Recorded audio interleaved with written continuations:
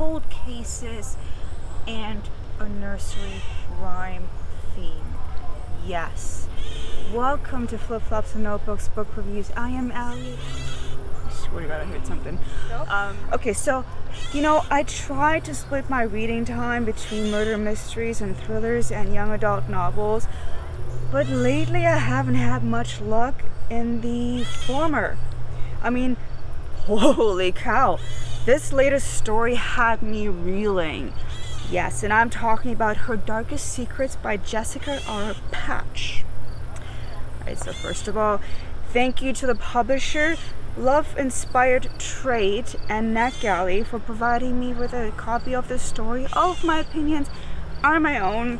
This was listed actually as Christian/mystery and thrillers/romance.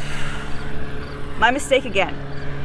I had some bad experiences mixing genres, especially when it comes to the mystery/thriller genre plus romance or anything else. So I don't like to mix them because I like my mysteries like I like my whiskey neat, right? I found the protagonist absolutely horrible. Like, this is where my soapbox moment comes into place because I have to read you a quote. And I quote, "A girl that looked like she ought to be majoring in getting her Mrs. degree raised her hand." What the hell does this even mean? Like, this is during the introduction of the protagonist's character, and I actually had to Google it. This was something women were called back in the mid-20th century because they were allowed to go to school finally, and apparently a woman that wants to go to school is only there to find a husband. That's what it means to get your Mrs. degree. Yeah, like, what does it even mean? Is it some form of slut shaming? What is this comment even based on?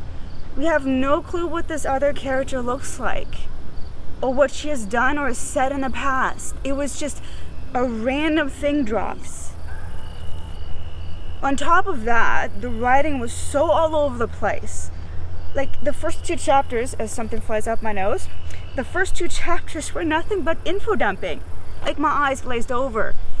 Thinking back now, everything that happened in the first two chapters, I'm like, oh, I must be through half the book. No. Just dump it all on the reader. And I can say that the plot had potential with the whole serial killer angle. We're not even talking about that because it's just so brushed under the rug right now. But I'm just extremely sour about the Mrs. degree comment. I mean, women have fought too hard for too long to have the right for higher education questioned and insulted. It just made me sick. Absolutely sick. The verdict? Alas, my search for the next good mystery thriller story continues because Her Darkest Secret is a hard no for me. So thank you so much for watching. Like the video, subscribe to my channel, and I'll see you guys later.